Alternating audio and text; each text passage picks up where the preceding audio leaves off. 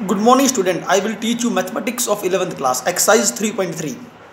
बेटा आपको ये फार्मूला जो बता रहा हूँ, sine square theta plus cos square theta equal to 1, secant square theta minus tangent square theta equal to 1, cosecant square theta minus cot square theta equal to 1, ये तीनों के बारे में पहले ही समझा चुका हूँ। ठीक है। अच्छा, cosecant theta equal to 1 by sine theta, secant theta equal to 1 by cos theta, cot theta equal to 1 by tangent theta, tangent theta equal to sign by cos होता है, cot theta equal to cos by sine. ये आपको पहले से ही पता है सारी बातें। इसके अलावा जो पता होना चाहिए, ये एक्स एक्सिस है, ये वाई एक्सिस है, ये ओरिजिन है। ठीक है। इसके अंदर पहले ये फर्स्ट क्वाड्रेंट, बेटा ये फर्स्ट क्वाड्रेंट होता है, ये सेकंड क्वाड्रेंट है, ये थर्ड क्वाड्रेंट है और ये फोर्थ क्वाड्रेंट है। फर्स्ट क्वाड्रेंट में ऑल पॉजिटिव, इसे छोड़ो। फर्स्ट क्वाड्रेंट में ऑल पॉजिटिव मतलब 6 ट्रिग्नोमेट्रिक फंक्शंस बताए गए हैं, sine cos tangent secant cosecant और कोट। ठीक है, ये 6 ट्रिग्नोमेट्रिक फंक्शंस है। ऑल पॉजिटिव का मतलब बेटा ये 6 के 6 ट्रिग्नोमेट्रिक फंक्शंस इसके अंदर पॉजिटिव होने चाहिए। क्लियर। सेकंड क्वाड्रेंट में साइन और कोसिकेंट दोनों पॉजिटिव होते हैं, बाकी सब नेगेटिव होते हैं। यानी कि इन 6 के अंदर से जो 6 ट्रिग्नोमेट्रिक फंक्शंस हैं, इसमें से साइन और कोसिकेंट सेकंड क्वाड्रेंट में साइन और कोसिकेंट पॉजिटिव होते हैं, बाकी जो चार बच गए हमारे पास वो नेगेटिव होते हैं। ठीक है, सेकंड क्वाड्रेंट है। अच्छा, थर्ड क्वाड्रेंट में टेंजेंट और कोट पॉजिटिव होते हैं, बाकी जो 4 बच गए वो नेगेटिव होते हैं। फोर्थ क्वाड्रेंट के अंदर कोस और सीकेंट पॉजिटिव होते हैं, बाकी सब जो बच गए, जो 4 बच गए वो कैसे होते हैं? नेगेटिव होते हैं। ठीक है भाई, आगे चलते हैं। ये तुम्हें याद रखना पड़ेगा कि इसमें कौन पॉजिटिव, फर्स्ट क्वाड्रेंट में कौन पॉजिटिव, सेकंड में कौन पॉजिटिव, थर्ड में कौन पॉजिटिव, फोर्थ में कौन से पॉजिटिव होते हैं। ये पहले भी समझा चुका हूँ कि कैसे पॉजिटिव होते हैं, कैसे नेगेटिव होते हैं। चलिए आगे। अच्छा, एक बात ये पता होना चाहिए कि साइन 30 डिग्री कितना होता है? 1/2। आपको 0 degree, 30 degree, 45 degree, 60 degree, 90 degree, इन सब के ऊपर वैल्यू निकालनी आनी चाहिए। जैसे कि आप जानते हैं साइन 0 0 होता है, साइन 30 1/2 होता है, साइन 45 1/√2, साइन 60 √3/2, साइन 90 डिग्री 1 होता है। ऐसे ही कोस 0 डिग्री, कोस 30 डिग्री, कोस 45 डिग्री, कोस 60 डिग्री और कोस 90 डिग्री 0 होता है। ये सब पता होनी चाहिए। इसका मैं जो टेबल पहले भी समझा चुका हूँ। मतलब tangent 0 degree, tangent 30 degree, tangent 45 degree, 60 degree और 90 डिग्री पे वैल्यू क्या होनी चाहिए। टेंजेंट 90 डिग्री बेटा नॉट डिफाइन या फिर इन्फिनिटी बोल देते हैं इसको। ठीक है, क्या बोलते हैं? इन्फिनिटी, टेंजेंट 90 डिग्री पर। अच्छा, उसके बाद क्या आता है? उसके बाद मान लीजिए आपसे पूछेगा कि कोसेकेंट 45 डिग्री की वैल्यू बताओ। आपको साइन के पर वैल्यू निकालनी आती है, कोस पे निकालनी आती है, टेंजेंट पे निकालनी आती है, लेकिन कोसेकेंट 45 कहे तो इसके लिए मैंने रिजल्ट बता रखा है कि cosecant equal to 1 by sine होता है, cosecant theta equal to 1 by sine होता है, तो cosecant 45 equal to 1 by sine 45 होता है। साइन 45 की वैल्यू आप जानते हैं 1/√2, वैल्यू डाल दो। सीकेंट 30 डिग्री 1 बाई कोस 30 होता है। सीकेंट क्या होता है? 1 बाई कोस होता है। Secant theta 1 by cos theta होता है। 30 आएगा तो यहाँ भी 30 लगा दो। ठीक है, कोस 30 की वैल्यू हम जानते हैं। ऐसे coat 90 degree that is equal to 1 by tangent 90 degree होता है। Coat 90 degree equal to 1 by tangent 90 degree होता है, क्योंकि cot theta equal to 1 by tangent theta होता है। ये छोटी छोटी बातें जो पता होनी चाहिए। अच्छा, इसके अलावा टेंजेंट 90 डिग्री कितना होता है? मैंने यहाँ लिख रखा टेंजेंट 90 डिग्री नॉट डिफाइन, यानी कि इन्फिनिटी। ठीक है, तो tangent 90 degree that is equal to infinity. Infinity का मतलब होता है 1/0। ये इसको 2/0 या 3/0 या 4/0 या 5/0 या 113/0 ऐसे कुछ भी लिख सकते हो। ऊपर तो नॉन जीरो आना चाहिए, नीचे जीरो आना चाहिए, तो वो इन्फिनिटी बनेगा। ठीक है जी। जैसे कि -1/0, ये -1/0 कितना होता है? -1/0 माइनस इन्फिनिटी। अगर ऊपर नेगेटिव ही नीचे जीरो है तो minus infinity. -17/0 minus infinity, -10/0 minus infinity. ठीक है, ये सब बातें याद रखनी है या पता होना चाहिए बातें। अच्छा, 0/0 क्या होता है? ऊपर भी जीरो नीचे भी जीरो अगर आ जाए तो इसे कहते हैं इनडेटर्मिनेंट फॉर्म। पहले भी समझा चुका हूँ, ये 0/0 एक इनडेटर्मिनेंट फॉर्म है। इसका मतलब है कि जीरो को अगर मैं 0 से डिवाइड करता हूँ तो आंसर क्या आएगा ये बता नहीं सकते हम। एक फिक्स आंसर नहीं निकाला जा सकता। ठीक है, इसलिए सो दिस इज इनडेटर्मिनेंट फॉर्म। अच्छा, 0/1 क्या होता है? 0 होता है। 0/100 0 होता है। ऊपर जीरो नीचे नॉन जीरो आ जाए, ऊपर जीरो नीचे नॉन जीरो आ जाए तो आंसर जीरो आएगा। ठीक है जी। Coat 90 degree that is equal to 1 by tangent 90 degree होता है। टेंजेंट 90 डिग्री इन्फिनिटी होता है। ठीक है जी। और इन्फिनिटी को कैसे रिप्रेजेंट किया गया? 1/0 2/0 3/0 इन्फिनिटी होता है, तो इन्फिनिटी इक्वल टू 1/0 आ जाएगा यहाँ। ठीक है, इसको लिख सकते हैं 1 × 0/1, तो आंसर क्या आ गया? 0/1। 0 × 1 0/1, तो 0/1 कितना होता है? 0 होता है। ये छोटी छोटी बातें हैं जिसमें आप प्रॉब्लम क्रिएट कर सकते हैं, इसलिए मैंने समझाई है। अच्छा, 3.3 एक्सरसाइज, पहला क्वेश्चन, कहता है अगर थीटा की वैल्यू 80 डिग्री हो, थीटा की वैल्यू कितनी हो 80 डिग्री हो, तो आपको बताना है which of the trigonometric ratios are positive. कौन से ट्रिग्नोमेट्रिक रेशियोज, यानी कि जो 6 ट्रिग्नोमेट्रिक फंक्शंस मैंने आपको बताए हैं, साइन, कोस, टेंजेंट, कोट, सीकेंट, कोसिकेंट, जब अगर थीटा 80 डिग्री हो तो इन 6 ट्रिग्नोमेट्रिक फंक्शंस में से कौन कौन से पॉजिटिव आएंगे। 80 डिग्री कौन से क्वाड्रेंट में लाई करता है, फर्स्ट क्वाड्रेंट में, और फर्स्ट क्वाड्रेंट के अंदर कौन पॉजिटिव होता है, सारे पॉजिटिव होते हैं, इसलिए 6 के 6 ट्रिग्नोमेट्रिक फंक्शंस कैसे होंगे, पॉजिटिव। वो पूछना चाह रहा है कि sign 80 degree, cos 80 degree, tangent 80 degree, secant 80 degree, cosecant 80 degree और कोट 80 डिग्री, इनमें से कौन कौन से पॉजिटिव हैं और कौन से नेगेटिव हैं। अब मुझे ये पता है कि 80 डिग्री फर्स्ट क्वाड्रेंट में लाई करता है, 80 डिग्री फर्स्ट क्वाड्रेंट में लाई करता है, और फर्स्ट क्वाड्रेंट के अंदर सारे पॉजिटिव होते हैं, इसलिए इन सब की वैल्यू कैसी आएगी, पॉजिटिव आएगी। इन सब की वैल्यू नहीं निकालनी, कितनी आएगी ये निकालना कि पॉजिटिव आएगा या नेगेटिव, सिर्फ साइन बताना है, तो इसके सारे कैसे आएंगे, पॉजिटिव आएंगे। थीटा बराबर माइनस का 150 डिग्री। अब चेक करो, कहते हैं थीटा की वैल्यू अगर माइनस का 150 डिग्री हो तो ये 6 के 6 ट्रिग्नोमेट्रिक फंक्शंस पॉजिटिव, इनमें से कौन कौन से ट्रिग्नोमेट्रिक फंक्शंस पॉजिटिव हैं, कौन से नेगेटिव हैं, या सारे पॉजिटिव हैं या सारे नेगेटिव हैं, ये चेक करना है। अब माइनस का 150 डिग्री को कैसे चेक करते हैं आपको पता है, पहले भी समझा रखा है। अगर एंगल नेगेटिव हो तो क्लॉकवाइज डायरेक्शन में चलते हैं, तो ये पूरा 0 से -90, ये -90 को रिप्रेजेंट कर रहा है। 60 और जोड़ते तो माइनस का 60 यहाँ पर आएगा, तो हम यहाँ पे पहुँचेंगे माइनस का 150 डिग्री इस क्वाड्रेंट में है, ठीक है।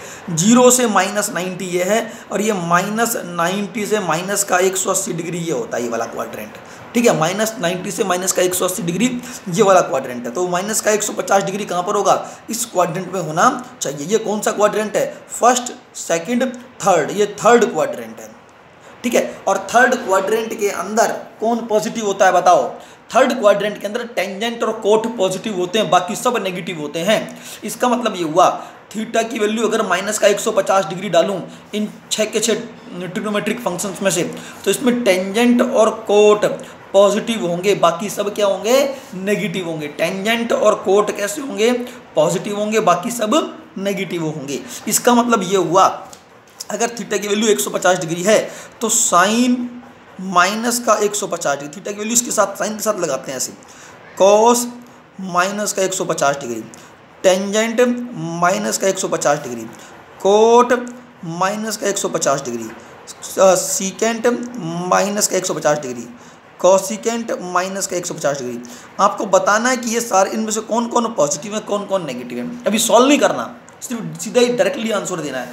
थीटा की वैल्यू माइनस का 150 डिग्री है, आपको सिर्फ ये चेक करना है कि माइनस का 150 डिग्री कौन से क्वाड्रेंट में, मैंने अभी बताया थर्ड क्वाड्रेंट के अंदर है, ये फर्स्ट, ये सेकंड, ये थर्ड क्वाड्रेंट के अंदर है। क्योंकि माइनस का 150 डिग्री है, अगर एंगल नेगेटिव है तो क्लॉकवाइज डायरेक्शन में चलते हैं और थर्ड क्वाड्रेंट में पहुंचता हूँ। थर्ड क्वाड्रेंट के अंदर कौन पॉजिटिव था, टेंजेंट और कोट, तो इसके हिसाब से टेंजेंट का आंसर पॉजिटिव आएगा और कोट का आंसर भी पॉजिटिव आएगा, बाकी सब आंसर कैसे आएंगे, नेगेटिव आएंगे। बस यही बताना था।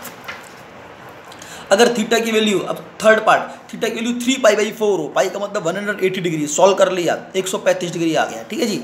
तो एक बताओ अगर थीटा की वैल्यू 135 डिग्री हो, 135 डिग्री, तो बताओ इस 6 के 6 ट्रिग्नोमेट्रिक फंक्शंस में से कौन से पॉजिटिव है और कौन से नेगेटिव है, हम ये चेक करना चाहते हैं। माइनस का 135 डिग्री कौन सा क्वाड्रेंट होगा, माइनस का 135 क्योंकि पॉजिटिव एंगल है, तो माइनस का 135 डिग्री में चेक करूँ, ये मान लीजिए मैंने एक्स एक्सिस बनाई, ये ओरिजिन वाई एक्सिस, माइनस के 135 डिग्री बेटा सेकंड क्वाड्रेंट में आएगा। अगर माइनस के 135 डिग्री सेकंड क्वाड्रेंट में है, ठीक है, तो उसमें हम जानते हो सेकंड क्वाड्रेंट में कौन पॉजिटिव होता है, जानते हैं, साइन पॉजिटिव होता है, और कौन पॉजिटिव होता है, कोसिकेंट पॉजिटिव होता है, बाकी सब नेगेटिव होते हैं। चलो सेकंड क्वेश्चन चेक करते हैं। इसका सेकंड क्वेश्चन, सेकंड का पॉइंट नंबर 1 है, कहता है कि टेंजेंट एक्स वैल्यू -1/√3 हो, टेंजेंट एक्स बराबर माइनस का 1/√3 हो, तो क्वेश्चन ये है कि अगर टेंजेंट एक्स माइनस का 1/√3 हो, then find the quadrant in which x lies. अगर टेंजेंट एक्स कैसा है, यहाँ पर नेगेटिव वैल्यू दे रखी है बेटा, -1/√3 that is equal to negative. तो ये पूछ रहे कि जो ये एक्स एंगल है ना, वो किस क्वाड्रेंट में जाना चाहिए, एक्स फर्स्ट क्वाड्रेंट में होगा, सेकंड में होगा, थर्ड में होगा या फोर्थ में होगा। अब आपको सिर्फ ये चेक करना है कि जो टेंजेंट एक्स है वो नेगेटिव है। अब ये टेंजेंट एक्स नेगेटिव किस किस क्वाड्रेंट में लाई करता है, मुझे ये बता दो। टेंजेंट नेगेटिव किस किस में होता है ये तो पता ही है आपको, फर्स्ट में सारे पॉजिटिव होते हैं, सेकंड के अंदर टेंजेंट नेगेटिव होता है बेटा, थर्ड में टेंजेंट पॉजिटिव होता है, और फोर्थ में टेंजेंट कैसा होता है, नेगेटिव होता है। तो इसका मतलब ये हुआ कि टेंजेंट नेगेटिव कहाँ पे होता है, सेकंड क्वाड्रेंट में, और टेंजेंट नेगेटिव कहाँ पे होता है? फोर्थ क्वाड्रेंट में। सेकंड में और फोर्थ में टेंजेंट नेगेटिव होता है, ठीक है, क्योंकि यहाँ नेगेटिव दे रखा है, इसलिए एक्स कौन से क्वाड्रेंट में जाएगा? सेकंड क्वाड्रेंट में जाएगा। और कौन से क्वाड्रेंट में जाएगा? फोर्थ क्वाड्रेंट में जाएगा, इसलिए लिख दिया x lies in second quadrant and fourth quadrant. Clear? बस ये छोटी सी बात थी। साइन एक्स की वैल्यू माइनस का 1/2 हो, इसका सेकंड पार्ट। साइन एक्स की वैल्यू माइनस का 1/2 हो और कोस एक्स की वैल्यू √3 का 3/2 हो। ये गिवन है आपको बेटा, बीच में कोमा लगा रखा है, ये दो अलग अलग फंक्शंस गिवन है आपको। साइन एक्स बराबर ये, कोस एक्स बराबर ये। तो पूछ रहा है बताओ एक्स कौन से क्वाड्रेंट में जाना लाई करना चाहिए? तो बेटा इसका एक आसान तरीका यही है, सिर्फ आपको ये चेक करना है कि साइन एक्स नेगेटिव और कोस एक्स पॉजिटिव एक साथ कहाँ पर होते हैं। ऐसा कौन सा क्वाड्रेंट है जिसमें साइन तो नेगेटिव होता हो और कोस पॉजिटिव होता हो, क्योंकि कोस एक्स यहाँ पॉजिटिव दे रखा है, साइन एक्स नेगेटिव दे रखा है। तो बताइए साइन नेगेटिव और कोस पॉजिटिव कहाँ पे होता है, सिर्फ ये चेक करना है, ठीक है। हम जानते हैं यहाँ साइन कैसा होता है, सेकंड क्वाड्रेंट में साइन कैसा होता है? पॉजिटिव होता है। और इसमें साइन कैसा होता है? नेगेटिव होता है। लेकिन यहाँ कोस कैसा होता है? यहाँ साइन भी नेगेटिव होता है और यहाँ कोस भी नेगेटिव होता है। इसमें साइन पॉजिटिव होता है, सेकंड क्वाड्रेंट में साइन पॉजिटिव होता है, लेकिन कोस कैसा होता है? नेगेटिव होता है। लेकिन मुझे साइन को तो नेगेटिव चाहिए, साइन तो नेगेटिव चाहिए, ठीक है। इसमें साइन भी पॉजिटिव होता है, कोस भी पॉजिटिव होता है, इसमें तो सारे ही पॉजिटिव होते हैं। लेकिन इस वाले क्वाड्रेंट में इसमें साइन कैसा होता है? नेगेटिव होता है और कोस कैसा होता है? पॉजिटिव होता है। और मुझे साइन कैसा चाहिए? नेगेटिव। और कोस कैसा चाहिए? पॉजिटिव। तो साइन इसमें नेगेटिव होता है और कोस कैसा होता है? पॉजिटिव होता है, इसलिए एक्स लाई करना चाहिए इन फोर्थ क्वाड्रेंट। ये करने की जरूरत नहीं है वैसे भाई आपको, ठीक है, बस यही दिखाना है, बस यही चेक करना था कि ये एंगल एक्स कहाँ बिलोंग करना चाहिए। थर्ड का सेकंड पार्ट, अगर साइन एक्स बराबर माइनस का 1/2 and x lies in fourth quadrant और एक्स चौथे क्वाड्रेंट में। देखो अब जो ये क्वेश्चन समझाने जा रहा हूँ, ठीक है जी, जो ये क्वेश्चन समझाऊंगा मैं आपको, ये क्वेश्चन बहुत इंपॉर्टेंट है भाई। इस क्वेश्चन को समझ गए तो समझ लेना पूरी एक्सरसाइज आपको आ गई। इसी क्वेश्चन पे पूरी एक्सरसाइज डिपेंड करती है, ठीक है। और इस क्वेश्चन के अंदर क्या दे रखा होगा आपको, क्या चाहता है वो? कहता है कि साइन एक्स गिवन है -1/2 और एक्स लाई करता है इन द फोर्थ क्वाड्रेंट। बेटा एक्स कौन से क्वाड्रेंट में लाई करता है? फोर्थ क्वाड्रेंट में लाई करता है। तो आपको बाकी पांचों ट्रिग्नोमेट्रिक फंक्शंस की वैल्यू फाइंड आउट करनी है। आपके पास 6 ट्रिग्नोमेट्रिक फंक्शंस हैं, साइन, कोस, टेंजेंट, कोट, सीकेंट, कोसिकेंट, ये सब आपके पास 6 ट्रिग्नोमेट्रिक फंक्शंस हैं। उसमें से एक ट्रिग्नोमेट्रिक फंक्शंस की वैल्यू आपको हमेशा देगा। इन 6 के 6 जो ट्रिग्नोमेट्रिक उनमें से किसी एक की वैल्यू देगा। जैसे कि यहाँ पर साइन एक्स की वैल्यू दे रखी है -1/2 और साथ में बता रखा है कि x lies in fourth quadrant. अब एक्स लाई करता है फोर्थ क्वाड्रेंट में। अब आप जानते हैं बेटा फोर्थ जो क्वाड्रेंट है, मैं बात करूँ फोर्थ क्वाड्रेंट की, ये फोर्थ क्वाड्रेंट है, ठीक है। कैसा कौन सा क्वाड्रेंट है? फोर्थ। इस फोर्थ क्वाड्रेंट के अंदर ये फर्स्ट, ये सेकंड, ये थर्ड और ये फोर्थ। फोर्थ में पॉजिटिव कौन कौन होता है? फोर्थ के अंदर पॉजिटिव होता है कोस, और कोस का उल्टा कौन होता है? सीकेंट, थीटा और कोस थीटा। बेटा ये दोनों पॉजिटिव होते हैं, बाकी सब कैसे होते हैं? नेगेटिव। मतलब इन दोनों की वैल्यू पॉजिटिव आएगी, बाकी सब की वैल्यू नेगेटिव आनी चाहिए। चलो देखते हैं अब कैसे निकालेंगे। साइन एक्स बराबर -1/2 है, एक्स लाई करता है इन फोर्थ क्वाड्रेंट। अब साइन एक ट्रिग्नोमेट्रिक फंक्शन गिवन है, बाकी पांचों हम निकालना चाहते हैं, ठीक है। एक ट्रिग्नोमेट्रिक फंक्शन हमें गिवन है, बाकी हम 5 निकालना चाहते हैं। और एक्स लाई करता है फोर्थ क्वाड्रेंट में। इस बात का ध्यान रखा जाए कि एक्स लाई करता है इन द फोर्थ क्वाड्रेंट। इसका मतलब हम पहले आप चेक कर लो कि फोर्थ क्वाड्रेंट कौन सा है। फोर्थ क्वाड्रेंट चेक करने में इसमें ये भी चेक करो कि इसमें कौन कौन पॉजिटिव होते हैं और कौन नेगेटिव होते हैं। फोर्थ क्वाड्रेंट के अंदर कोस और सीकेंट पॉजिटिव होते हैं, बाकी चारों कैसे होते हैं? नेगेटिव। नेगेटिव कौन कौन से बच गए? कौन से बच गए? टेंजेंट बच गया जो नेगेटिव होता है, कोट बच गया वो भी नेगेटिव होता है, और कोसिकेंट बच गया वो क्या होता है? नेगेटिव होता है। साइन बच गया वो भी नेगेटिव होता है। तो ये चारों तो नेगेटिव, इन सब का तो नेगेटिव आंसर आना चाहिए और इन दोनों का पॉजिटिव आना चाहिए। इससे ही पता चलता है। क्लियर है?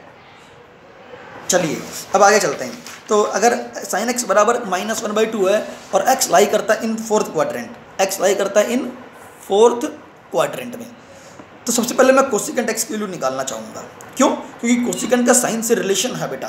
Cosecant x that is equal to 1/sin of x होता है, is equal to sine x की वैल्यू -1/2 डाल रखी है, -1/2 डालो, आंसर निकाल लो -2। तो कोसिकेंट एक्स क्या आ गया? -2 आ गया। क्लियर? चलो अच्छा, इसके बाद चलते हैं आगे।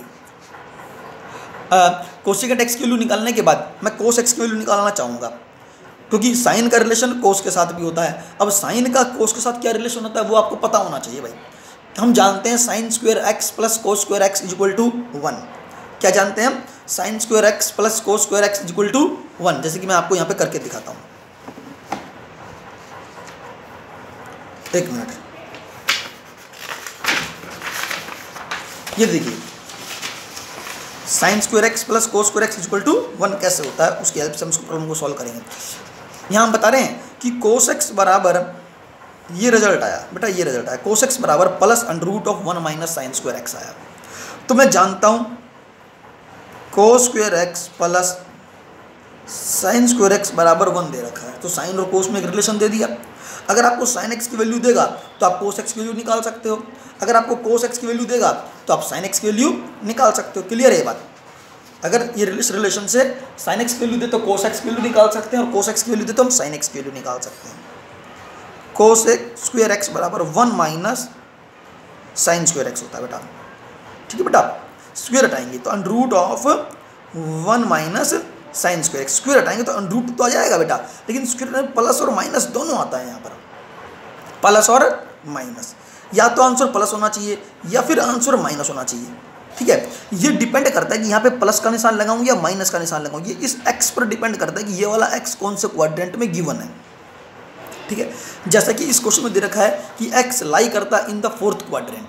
एक्स क्योंकि फोर्थ क्वाड्रेंट में है, और फोर्थ क्वाड्रेंट में कोस कैसा होता है बेटा? बेटा फोर्थ क्वाड्रेंट में कोस कैसा होता है? पॉजिटिव होता है, इसलिए कोस एक्स की वैल्यू आनी चाहिए plus under root 1 minus sine square x, इसलिए कोस एक्स पॉजिटिव होना चाहिए, नेगेटिव नहीं होना चाहिए। इसलिए मैंने यहाँ पे फॉर्मूला लिख रखा है कि कोस एक्स बराबर plus under root of 1 minus sine square x, लिख दिया। ठीक है जी। अच्छा आगे चेक करो, अंडर रूट ऑफ 1 माइनस, लेकिन साइन एक्स की वैल्यू कितनी दे रखी है बताओ? माइनस का 1/2, माइनस 1/2 इसमें डाल दो, माइनस 1/2 डालने पर 1/4 हो जाएगा। इसे सॉल्व कर लो, ये कोस एक्स की वैल्यू आ गई। कोस एक्स की वैल्यू क्या आ गई? Cos x that is equal to LCM low 4 minus 3 under root of 3 अपन में क्या जाएगा? 2, क्योंकि 4 का अंडर रूट निकालेंगे तो 2 आएगा। तो इस तरह से मुझे कोस एक्स पता है, कोसिकेंट एक्स पता है, साइन एक्स पता है। साइन से मैंने कोसिकेंट निकाला, ठीक है, फिर साइन से ही मैंने कोस एक्स निकाला। चेक करो कैसे निकाला। ठीक है, कोस एक्स मिल गया। कोस एक्स अगर मुझे पता है तो उसमें सीकेंट एक्स निकाल सकता हूँ। क्यों? क्योंकि secant x that is equal to 1 by cos x, और कोस एक्स की वैल्यू मुझे पता है क्या है? Under root 3/2। यहाँ पे अंडर रूट 3/2 डाल सकते हैं, तो ये 2 बाई अंडर रूट 3 आ जाएगा। इस तरह से सीकेंट ऑफ एक्स निकल गया। अच्छा, उसके बाद बात करते हैं टेंजेंट एक्स। टेंजेंट एक्स निकालने का फॉर्मूला क्या है? Tangent x that is equal to sine x upon में कोस एक्स। तो साइन एक्स की वैल्यू निकाल रखी पहले ही, माइनस का 1/2 डाल दो, माइनस 1/2। कोस एक्स की वैल्यू निकाल रखी कितनी? Under root 3/2, under root 3/2 solve कर लो, ये टेंजेंट एक्स की वैल्यू आ गई हमारे पास। ठीक है जी, ये अपने आप निकाल के देखो, सॉल्व कर लेना। Tangent x value minus 1 by under root of 3 आ जाएगी। कोट एक्स की वैल्यू निकालनी है, cot x that is equal to 1 by tangent x होता है। ठीक है, टेंजेंट एक्स की वैल्यू निकाल रखी है आपने, माइनस का 1 बाई अंडर रूट 3 डाल दो, सॉल्व कर लो, ये कोट एक्स की वैल्यू आ गई। इस तरह से हम अगर एक ट्रिग्नोमेट्रिक फंक्शन दिया जाए तो हम पांचों ट्रिग्नोमेट्रिक फंक्शंस की वैल्यू निकाल सकते हैं। ठीक है, तो उसके लिए जरूरी बात यह है कि आपको पता हो कि sine square x plus cos square x equal to 1 होता है। दूसरा, secant square x minus tangent square x equal to 1 होता है। Cosecant square x minus cot square x equal to 1 होता है। ये तीनों फार्मूले यूजफुल हैं जहाँ पे इसका हम यूज़ कर सकते हैं इन वैल्यूज़ को निकालने के लिए। दूसरा, cosecant x equal to 1 by sine x होता है। Cot x equal to cos by sine होता है। Tangent x equal to sign by cos x होता है। Secant x equal to 1 by cos x होता है। तो इस तरह से सारी वैल्यू पता होनी चाहिए आपको। ठीक है, आगे चलते हैं। ये तीसरे का सेकंड पार्ट समझाया मैंने अभी आपको। ठीक है, अच्छा अगर मैं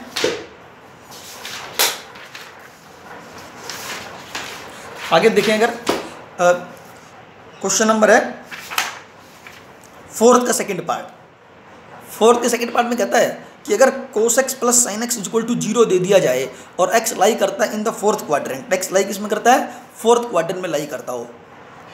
ठीक है, तो आपको बताना है कि पांचों के पांचों ट्रिग्नोमेट्रिक फंक्शंस की वैल्यू निकालो।